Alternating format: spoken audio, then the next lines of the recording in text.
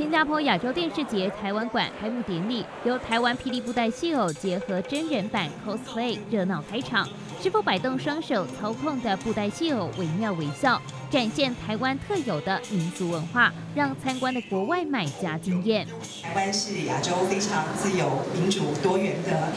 一块宝地哦，所以我相信来自各国的各位买家跟投资者，你们选择了台湾的作品，真是非常有眼光。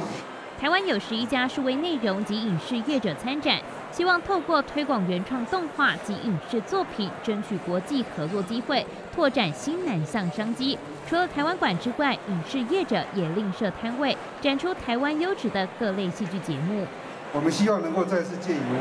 新加坡的影视展来呈现台湾的多元的影视的内容，来协助台湾影视